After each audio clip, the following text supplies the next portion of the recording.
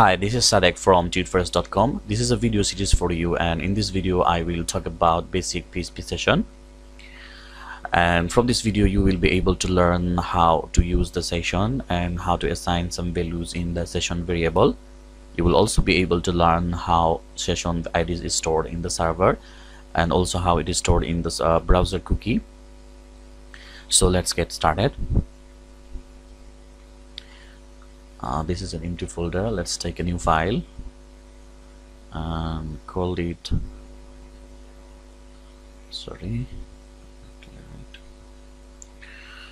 set.php because I'm going to set the session here, and also take a new file. Let's call it get.php.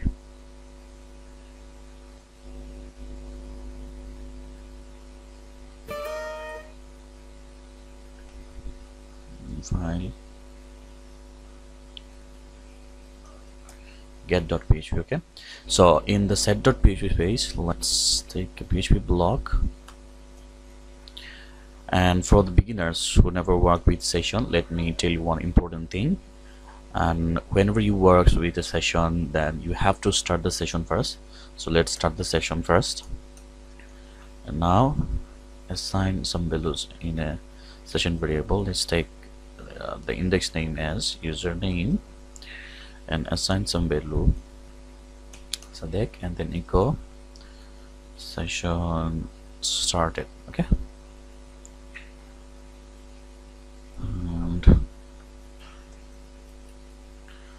in the get.php page, let's start the session again, and let's simply echo the session.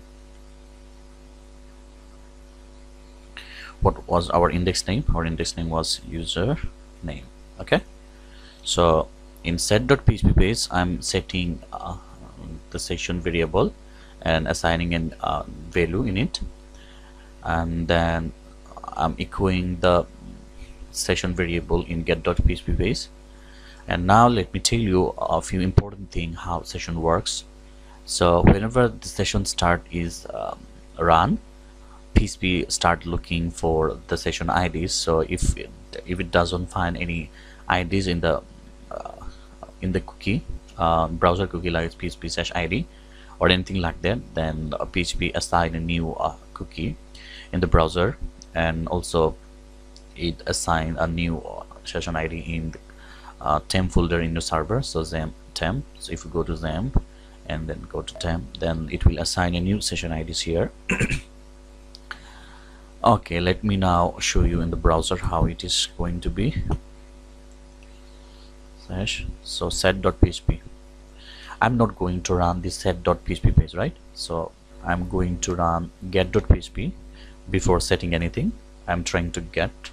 So what can you tell me what will happen here? Yes, you are right, it will generate an error because the index is not set. Username index is not set, right? But it will set a new temp. It will simply set a new session IDs in our temp folder and also in our client. Okay, so let me first show you in the client. If we go to application and the session storage, cookie, open it. Okay, so here is it. This is the cookie PHP Session ID, and the value of it is UA52, and you will be able to see the same thing here. So this is not the right one. This one is right, UA52, right? This is the similar one here in our browser too. So but by default there is nothing in our session IDs because we didn't assign any values here, right? So in order to assign something, we need to first run this set.php page. So if you run this set.php page, then it will assign a value in it. Now if you look at your session ID and open it, you will see the values, right? So the index name was username, and we stored a string which is s, and then the string length is 5, and the value of it is Sadek, right? You can count it 1 2 3 4 5. Okay, now if you simply run your get.php page, you will get the value, right? Okay, you will get the value. Now What happens if you simply remove the cookie from your browser and if it is stored in the server, right? So if you remove from anywhere, whether from the server, whether from the browser, it will generate an error. Both of these IDs needs to be present. The server in server side, this cookie needs to be present. Also, this same cookie needs to be stored in the client, right? So let me remove it first from this client, and now trying to get this PHP Session ID. I completely removed it. Now if I run this get.php page, I will get an error because I don't have any cookies matching with the server and the client, right? But there will be an interesting thing happen. Okay, so PHP tried to find out the session IDs, but it didn't find. Then it will simply assign a new PHP Session ID. Now if you click on it, you will see a new PHP Session IDs, right? You can see I06. Okay, and if you go to your server now, you will see this one, and the older one is present, right? Now let me go there. Okay, I06, this one is present in the server, and the older one is also present, right? Now if you click on the new one, then you will see nothing in this file, right? Okay, nothing in it. Okay, now why? Because I didn't initialize anything in this new session, right? So now if you simply run this set.php page and then run this get.php page, you will get this value, right?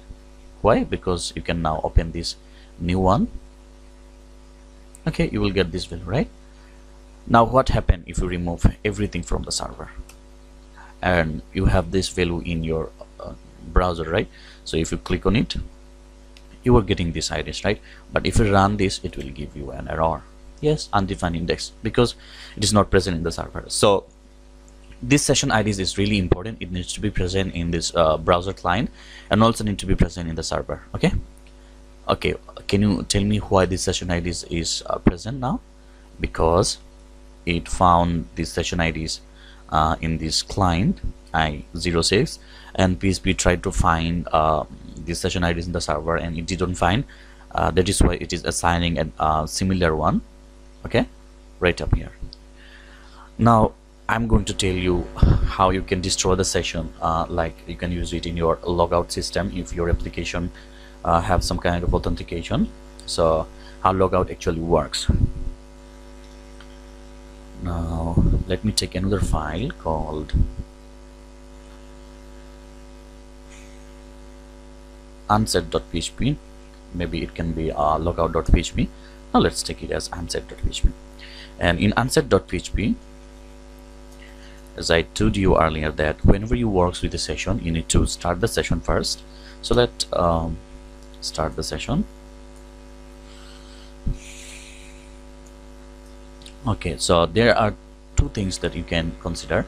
You can simply unset the session, or you can simply destroy the session. So let me show you the difference between these two. So first let's run this get.php page. Okay, it will give an error.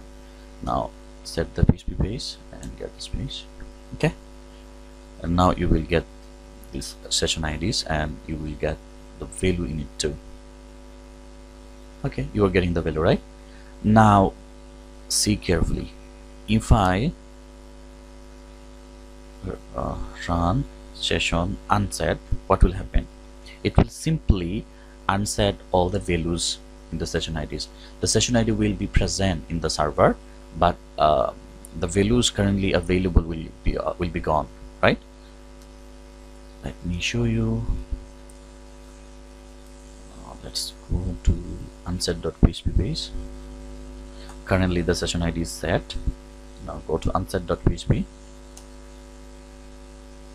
Okay, now if you see, look at that 0 KB, all the values are gone, right? Because it has unset. Okay, now let me show you what is session destroy. Session destroy, right? And let me set the session first, get the session. And now what I'm going to do is simply going to destroy the session. Right now you can see that in the temp folder the session IDs is completely gone, right? But the session IDs is present in the client. It is not gone from this client, right? So in your logout system you need to if you need to create a good logout system, then you need to remove this PHP Session ID completely from the client and also from the server, right? Thank you for watching this tutorial. Please like, subscribe and comment your valuable feedback. Thank you.